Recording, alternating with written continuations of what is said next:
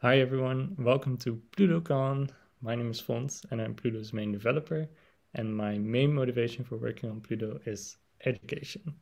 I think that computation is an extremely powerful tool in education, and we have to make it easier for teachers to use it in their class.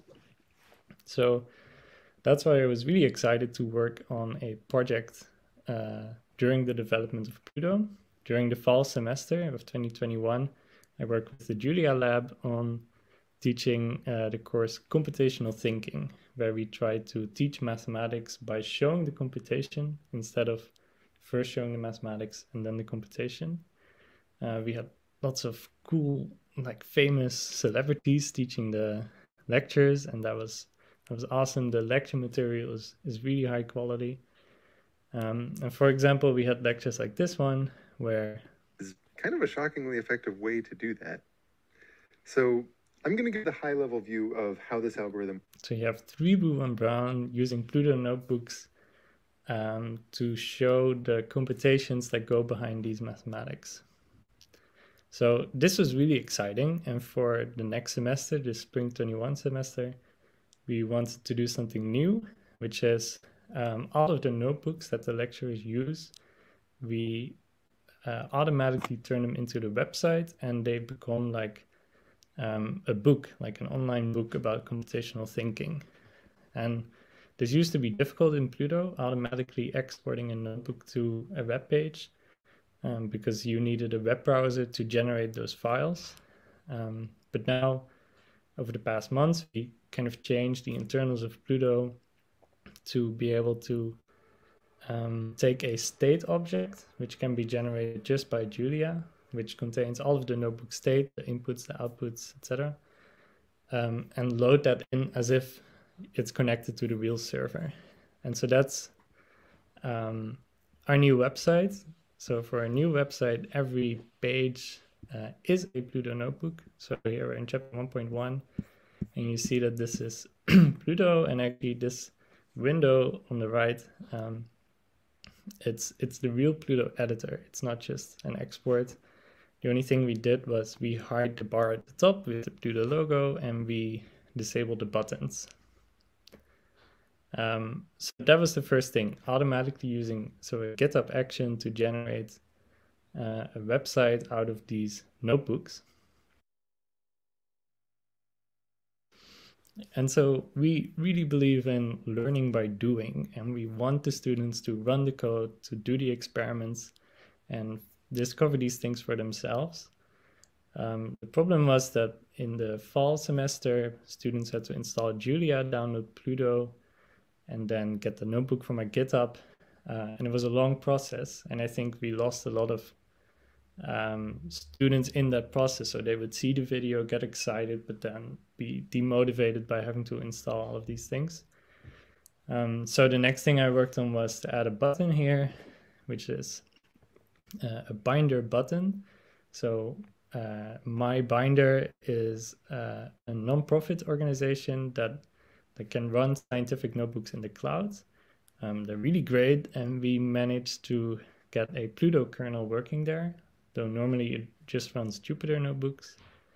And so it can connect in the background. So when I click, it will start loading a binder kernel in the background, and when it connects, it can like hot swap the backend. So it will go from a static file to a live binder session, which is awesome. The problem is, as you can see, it's still loading. It takes quite a while, at least 2 minutes. And this is mostly because we're using Julia. So when it connects, it will need to start Julia, run everything for the first time, install the packages that we're using in this notebook.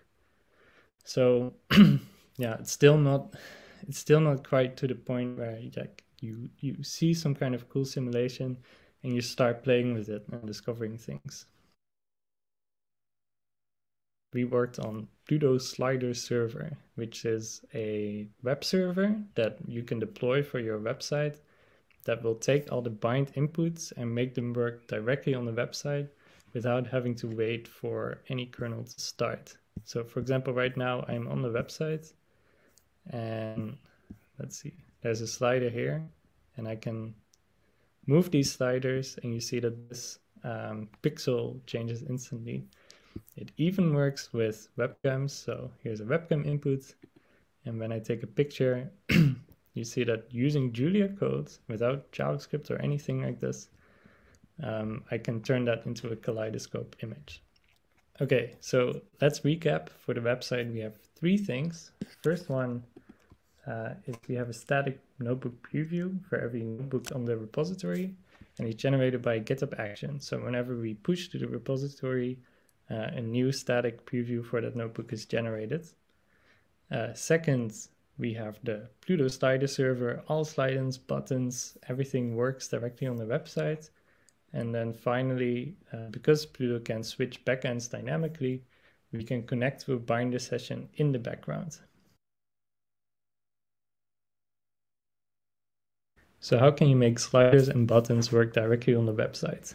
So the first thought might be we run just one Pluto server and every visitor connects to the website.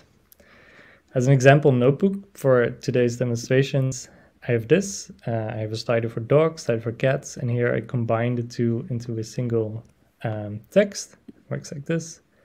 And then I have a text field, and it says I like whatever you typed in. And so if everyone would be connected to the same Pluto instance, then everybody's sliders would be connected. And you would see each other's inputs, and you would see each other's outputs. So that's not what we want. Okay, so the next thought might be, for every person who connects, we start up their own Pluto server. But that will take too long, and that's the problem we're trying to avoid in the first place. Okay, so we want to try to get all visitors to use the same Pluto process without these synchronization issues. So what exactly are the problems? So the first one obviously is that all visitors can now edit the notebook, even though they're just visiting your website. The solution is quite simple. We disable the editing, and then nobody can edit the notebook. All right, next, the inputs are linked. So that means that sliders get each other's values.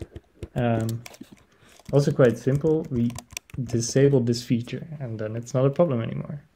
So the only one that remains is that outputs are linked. And to demonstrate this, let me show you what it looks like when you disable these 2 features. Okay, so if we disable editing and we disable synchronized sliders, then you essentially have the first version of Pluto Slider Server. And right now you see 2 clients connected to the same website.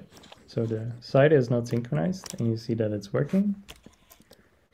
But if I now move the first slider on the right, you see that it's now telling me that I have 9 dogs and 7 cats, even though my slider is still at 1. And the reason is the slider server, which is running the notebook, their cats is still set to 7 because that's the most recently set bond value. And to understand this problem, how do bonds normally work in Pluto? So whenever a bond is set, it sends a message to the server just saying, for example, if you move the dog slider, dogs is now 5. Then the Pluto server responds with the things that changed after running the cell. So it says cell 3 is now 5 dogs and 1 cat. Then you set cats to 9, and it says 5 dogs and 9 cats. You set dogs to 4, it says 4 dogs and 9 cats. And now you set dogs to 5 again, and you get 5 dogs and 9 cats. The problem here, which is what we were experiencing, is that this is stateful. So this request, bind dogs to 5, gives a different response than this request. So in both requests, I'm saying dogs is 5, but depending on the things that happened before it, we get a different response. And so this is the problem. This is what we need to avoid. So the next thing I tried was whenever you move one slider, we tell the server the values of all bonds, like as a single collection, and it will run all of them at the same time. Okay, so this is great. And it actually worked quite well, but then you get some new problems. A notebook that we oftenly had in the course was like a couple of sliders and a plot, and then a couple of sliders and a plot. And they're all just like one slider controlling one plot. But with a strategy like this, it means that changing any one of those inputs will send all inputs, then run all of the plots and send all of them back to the visitor. So it took more time and it was using more network than we needed. So here comes graph theory. Instead of sending everything, we use like Pluto's analysis to figure out just the variables that we need to send. And in this notebook, you can see that when I'm changing dogs, the cells that will run is just this one cell, and it doesn't depend on favorite foods. And so we create a bond connections graph, which you can see if you open the JavaScript console on a website like this. The first thing it will print is the bond connections. And for each bound variable, it gives a list of other bound variables that could affect any of the things that depend on it. So when I'm changing dogs, I should also send cats because they have an output in common. And you see that favorite foods is disconnected from that other graph. And so this works really well, but it's still different from the way Pluto normally works. And it can still happen that your notebook, when you're running in Pluto, it works really well and it's super fast. But then on Slider Server, it's like more naive and it's running more, it's sending more bond values than you think, and it's running more code than you think. A good example is if you have one camera input and then 2 sliders to select a pixel from that camera input. In Pluto, you just have one, you just like take your webcam picture once and it's sent to the server. And then after that, it's just the slider values.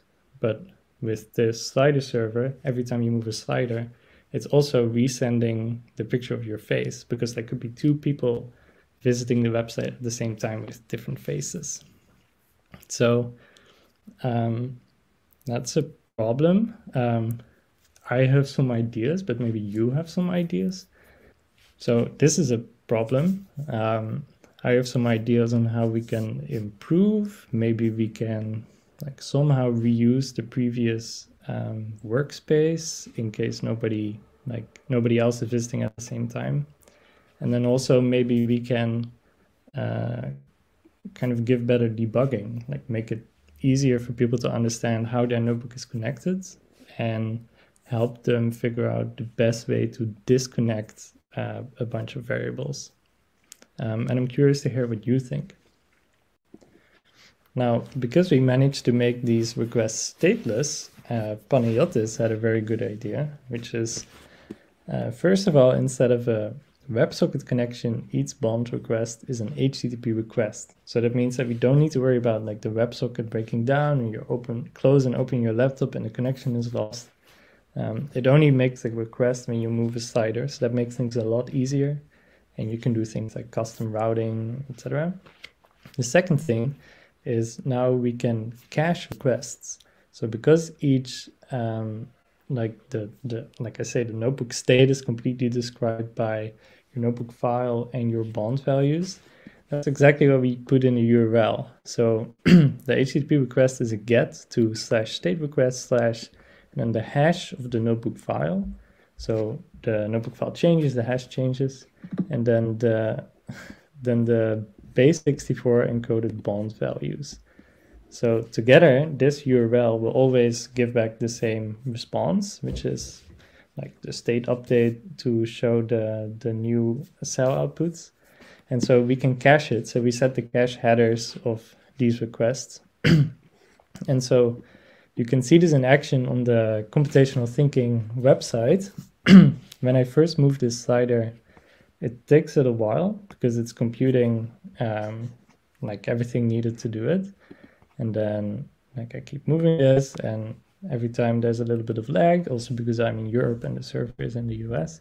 But then now if I go back, let's see, the 2 was new. So now if I go back, you see that it's cached. So these go instantly. So first of all, it's cached in my browser.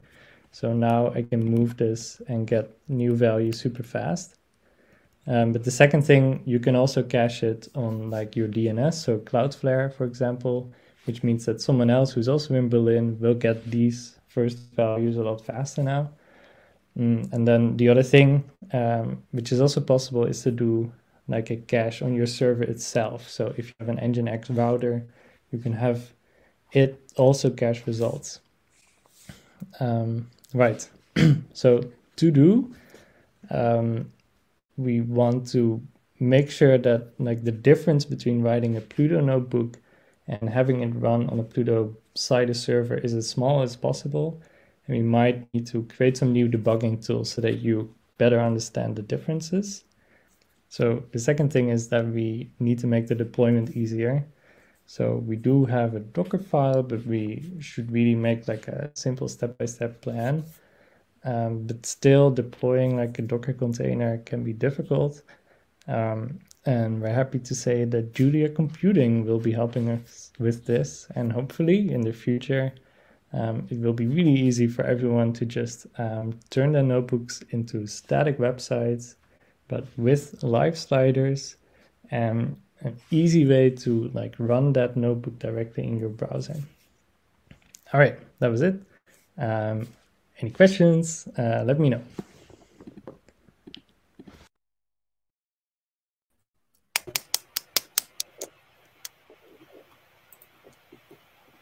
All right, that was amazing.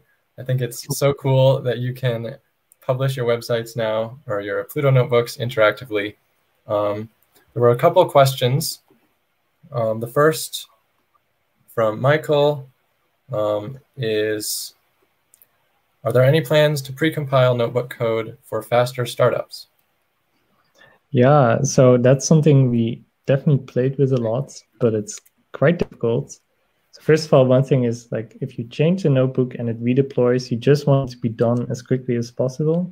So then it doesn't make sense to first precompile and then run from that precompiled system image. But if you deploy your notebook a number of times without changing your dependencies, for example, there's a big benefit in not specifically precompiling a sys image, although that does have a benefit, but just getting the package environment instantiated so that Plas is already downloaded on the server where you deploy. So yeah, we're experimenting. It's difficult, but hopefully we'll get there, and we're happy with your contribution, of course. So another question, what are a couple of ways that someone might go about hosting their own slider server Pluto notebook? Right now it's a bit tricky, and I know of one other project. They're using it. They're actually presenting tomorrow.